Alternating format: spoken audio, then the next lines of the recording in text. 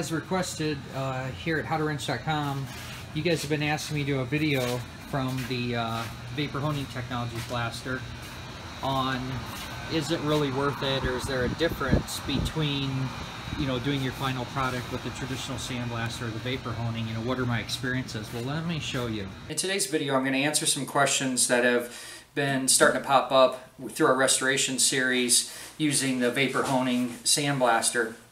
And the comments have really been, and questions have been, hey, that's really cool, but you know, how different is it really than just traditional sandblasting as far as the finish, you know? So what I did is I took this head that had been media blasted by a local dealer here, and I went ahead and just did half of it with the vapor honing. The media blasting did a nice job, but you'll be able to actually see how fantastic of a job the vapor honing blaster does as far as getting you really that unbelievable finish for your restoration project, if that's what you're going for. So you also see how fast it works. When I do the first little shot of the video, I mean, it's just like 30 seconds and you can immediately see what a difference it is to just doing it, you know, the way we've been doing it forever with media blasting and sandblasting, and then with the vapor honing machine. So, all right, well, why don't we get to restoring this one right here?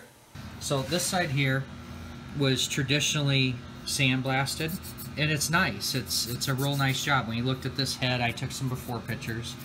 Real quick, here is one of those before pictures so you could see the consistency on both sides beforehand. You'll see that it's nice. It just kind of has like a dirty, you know, tint to it there. And I can take carb cleaner on that all day long and it will not come off there. Okay, so it's literally like staining.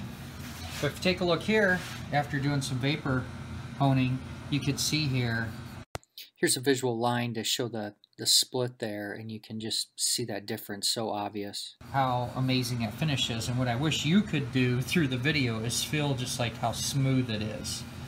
And then if you kind of look from above here, you can really see the difference. And this was not like spending 20 minutes blast on, this was like 30 seconds, just whoosh, just shooting right across there. And you can really see that finish. Come right back here where it hasn't been done, and you can just see the difference of those two. So I'll go ahead and finish this up. So let's check out our work here. I think I got a little bit more touch up. You can see from the left here going to the right, this is where I originally did that first half. And if you come across, you can really see how there's like a shadow here. So I'm trying to make a point here that this is really making a difference compared to, you know, traditional media blasting. You can actually see where it looks dark or kind of like I said, stained again. And then you look here and that is just gone. So I need to spend some more time in here before I showcase a final product here. I'm not happy with this yet. I'm going to go spend a little more time in this area and then we'll come back and see the final product. Alright, let's look at this finished product here. This turned out fantastic. Get some nice close-ups there. And I talked kind of about that shadowing, and now you can see that we've got that consistent silver all the way across there. If you haven't been to the restoration series yet here on the YouTube playlist, please head over there and check it out.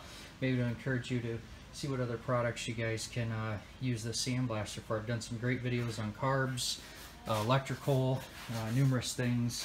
I really want to recommend you head over to their website and check it out if you're doing any kind of restoration services or, you know, bike building yourself. I mean, this company and this machine is just fantastic. So really appreciate them being part of howtowrench.com.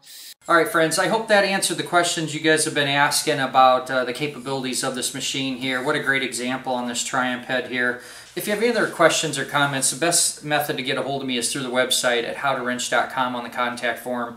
Please hit a like, subscribe, feel free to make a donation at any of these videos that help you know, shortcut your time and whatever you're trying to do.